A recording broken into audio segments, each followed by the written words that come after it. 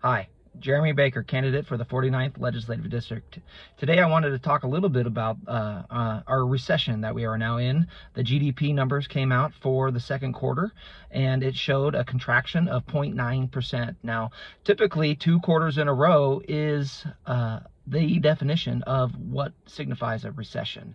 And the current administration and the Democrat Party are doing circles around trying to redefine what a recession is, saying that this is not a recession.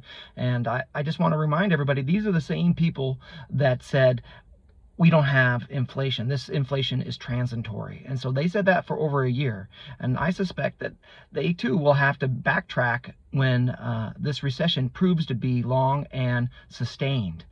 The reason I got into this race was because I saw this coming, and I saw that our politicians in Olympia, our legislators, when they had an opportunity, when they had $15 billion to give back to the people, they spent it. And that kind of fiscal irresponsibility is what we can't have. We have to have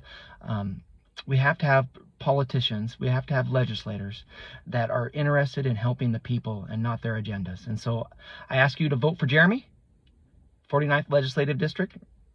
Thank you so much. Have a great day.